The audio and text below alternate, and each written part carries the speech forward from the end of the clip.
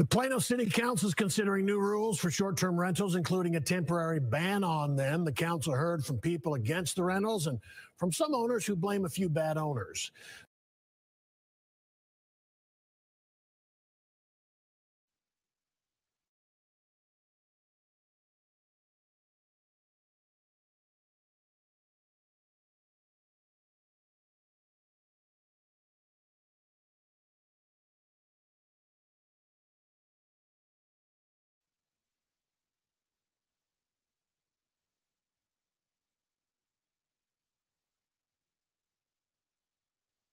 In DC, you can only do it 90 days a year. In DC, you can only do it 90 days. Does anybody know why they banning this stuff in Plano City, man? In DC, they only do it for 90 days. They only do it for 90 days a year.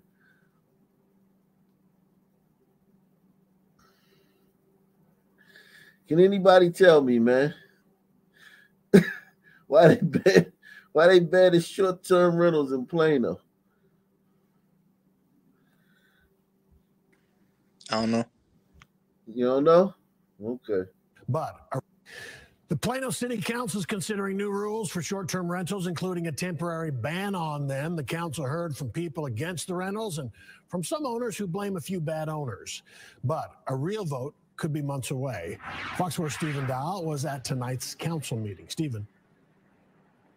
Steve, tonight was the first time that you virtually heard unanimous council members talking about their support for a temporary ban. Now, today, city staff updated the public saying that there's nearly 400 active short-term rentals in the city of Plano, and they're still collecting data. City leaders understand that people want an outright ban, but they say they are weighing their legal options. Now, dozens of people showed up to speak today. Things really came to a head in the fight to ban short-term rentals when about 2 weeks ago, gunfire erupted in the normally quiet Oakwood Glen neighborhood. Gunfire erupted, man. That would make sense. You having eruptions of gunfire, man. Think about it. Think about if you done bought some properties, right? Like a little town like Plano City, where property is pretty cheap, man. Like you can buy a house for $50,000, put another $50,000 in it, and make some good money. Airbnb in it. You're in the Dallas area. People coming into Dallas, they can get an Airbnb in Plano, and then drive into Dallas and do what they got to do. You make a lot of money with Airbnbs in the suburbs of these cities, man.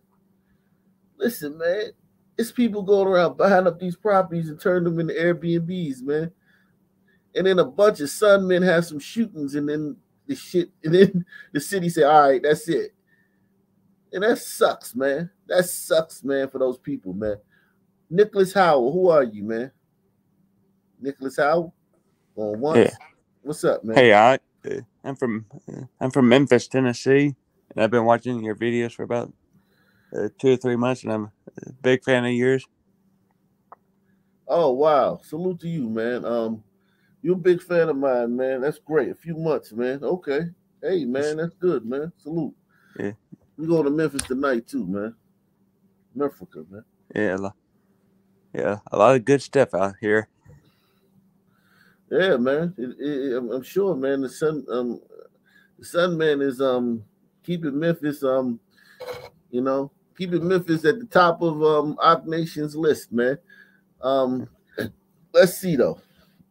Gunfire today. Things really came to a head in the fight to ban short-term rentals when about 2 weeks ago, gunfire erupted in the normally quiet Oakwood Glen neighborhood in Plano.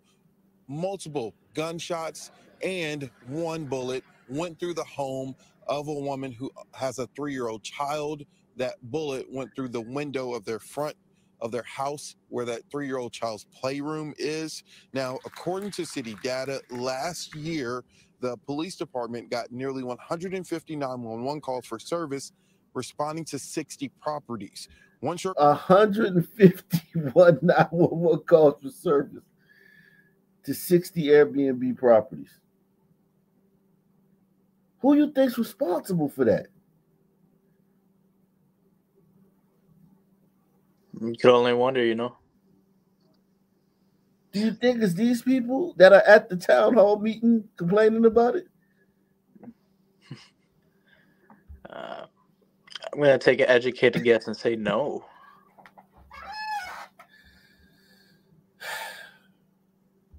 Where that 3-year-old child's playroom is. Now, according to city data, last year, the police department got nearly 150 911 calls for service, responding to 60 properties. One short-term rental owner told the council a majority of the calls are allegedly for repeat problem properties. I don't sleep. I'm fearful. I'm anxious as each passing day brings the possibility of an out-of-control party at the property or any other properties. Okay. Who parties? Everyone parties. Everyone parties. That's not a Sun thing. Everyone parties. I've been to glider parties. Oh my God. I've been to frat parties. I mean, I think gliders parties are more out of control. But no one gets shot. Maybe someone will get beat up, but if they fall down, the fight's over. Like if the white guy hits the other white guy and he falls down, like it's over. No stomping in the head, none of that shit. Even the fight is a very civil exchange, you know. There's rules, and and those are rarely happen. A drunk girl may get allegedly date raped, but we all know the sides on that half the time. But nothing's really gonna happen, man. But they'll be taking shrooms, LSD, keggers, standing on their head with beer bongs and shit. Doing all type of crazy shit. It's only one group where the party affects the whole community and people might die. Who would that be? I don't know. I'll get the chat to help me out on that. Allegedly for repeat problem properties. I don't sleep. I'm fearful. I'm anxious as each passing day brings the possibility of an out-of-control party at the property or any other properties surrounding us. My daughter asks me almost daily, are the bad guys coming back? Why would someone shoot our house? It's for children growing up. That's heartbreaking. Her daughter asks her daily, are the bad guys coming back? Why would someone shoot our house? Well, let me tell her little daughter, little Ombrita, they weren't shooting your house. They were shooting at somebody that they were mad at, and they just didn't care about, they were mad, so they didn't give a fuck where the bullets went. And then the bullet hit your house. So they weren't shooting at your house, little Ombrita. So don't take it personally. My daughter asks me almost daily, are the bad guys coming back?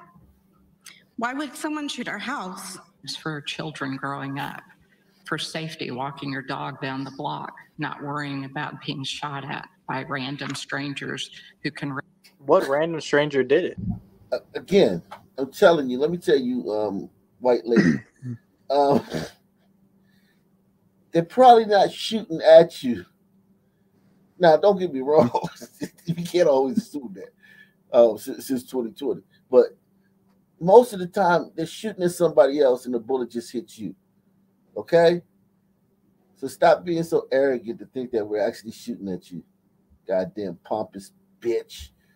It's for children growing up, for safety, walking your dog down the block, not worrying about being shot at by random strangers who can rent a house for one night for a party and have no care. Now, the process from Plano City Council has been to have city staff make a proposal that gets in front of them in their April meeting. That's April 10th. They're also, again, like we mentioned, talking about the possibility of a temporary ban, and then they want to have a cooling off period. They're trying to basically mirror what Arlington did of having a ban. Also, Arlington County Arlington City also banned Airbnbs. Wow, man. You know, I just want to know what stranger did this. Oh, you talking about? You want to know what kind of stranger it was? Yeah, Oh, yeah. well, yeah. Like, was he tall? Was he short? You know, was he? Listen, these people right here, man. These people know better, man. Like, if they mentioned the stranger, this news story would have been today at a Plano City Council meeting. An evil white lady made a racist comment. That would have been the story. We wouldn't even have known that it was a ban on short-term rentals. So thank you for not saying that, so we can at least know what's going on. And then a cooling off period to give those short-term rentals time to still live out basically the reservation that they have made. One council member floated a 6-month cooling off period. They would have to have this in the terms of the rules by zoning. And so there is also a consideration of having a joint meeting in May, the first week of May, so that if they vote, they won't have to go through two processes by having a zoning vote and a city council vote. They will have a simultaneous vote. And so, all right. Yeah, man. It's getting rough out there, man. It's getting rough, man.